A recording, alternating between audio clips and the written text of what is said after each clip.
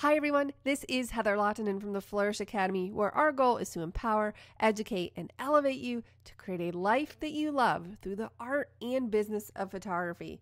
In this video, we are going to change the color of clothing inside of Lightroom, but first, make sure you check out our sponsor, ymcamera.com, for all of your photography needs, and I would especially like to point out today their pre-owned department. They get a lot of used cameras, lenses, and other associated gear in the store all the time. So you'll definitely want to check that out. I'd like to change the color of her skirt in this photograph. And this is previously something I would have done inside of Photoshop, but Lightroom has given us the tools, so let's check it out. Here's the overall before and after. I simply applied Susie's favorite preset. And now I'm going to press K in order to access the adjustment brush.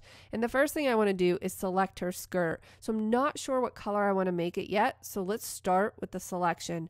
We're going to zoom in to 1:1. Because this skirt has a nice edge to it, I'm going to make sure that auto mask is turned on.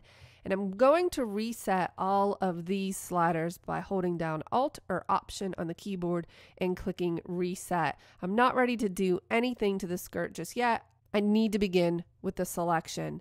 So I'm making my brush bigger with the right bracket key, and I'm going to start to brush over it, realizing that I forgot to press O on my keyboard in order to show the selected mask overlay. Now I can continue brushing.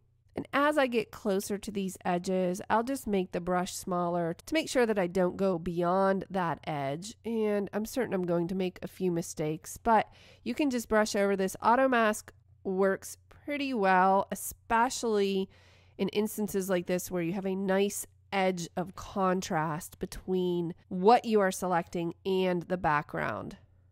Okay, I think I did a pretty good job with this selection. I just see this area down here that I went beyond the edge, so I'm going to hold down Alt or Option on my keyboard and brush over that area in order to subtract it out. I did the same over here on this side, so I'm just going to take care of that, and any little tiny areas I can perfect along the edge. I think that looks pretty good. Okay, so let's zoom back out. I'm going to press H in order to hide the pin, and then O in order to turn the overlay off.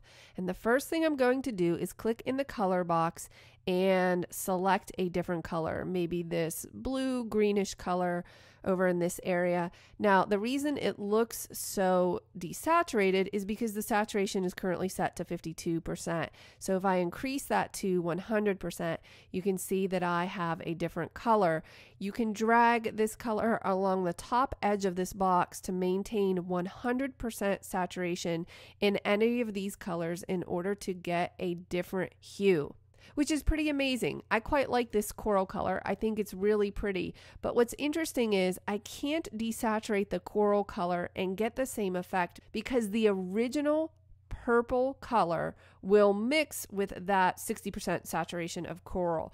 So if that's the case, what you can do is pull down on the saturation to -100. And essentially what you're doing here is taking away all of the purple. So that skirt no longer has any purple in it. So now I can come in and pick any color in any saturation range, and look at that, I put it back to purple, which is pretty funny. But I do like this kind of warm coral color in this area, and I can change it now without the purple mixing into that. But you can take it one step farther. You can come into the exposure and pull it down a little bit in order to make it a little bit deeper. You could do the same with the shadows and give it a little bit more depth. So this starts to create some really interesting color combinations that you can change and affect as you move through these sliders. When I first started experimenting with this feature inside of Lightroom several versions ago, I was pleasantly surprised at how realistic it looks, because if we take a look at the overall before and after, I don't think you would have known that her skirt was a different color unless you had seen the original. Let's take this color back to my favorite coral. And then what I'm going to do is click New in order to get a new pin I'm going to press O in order to show the mask overlay. Let's zoom in and quickly select the hat, and we can make it a different color as well. So let's make that brush a little bit bigger as I brush over it and select it. And then we'll zoom back out and press O in order to turn off that overlay and see if we can't add some sort of fun color into this hat. And the reason I wanted to show this to you is because the original hat was very light in color. It can be really difficult to make this look authentic, because even as I pull down on the exposure or let's say the highlights, it's still just not looking very natural. So I think that you could maybe adjust the tint of it a little bit, but I'm seeing some lines in there I don't like. And again, I wanted to show that to you just to say that this does not work on all types of colors and fabrics. You'll just have to experiment and see what works best for your photo. But let's take a look again at the overall before and after. I hope that you found this useful. I'll see you in the next video.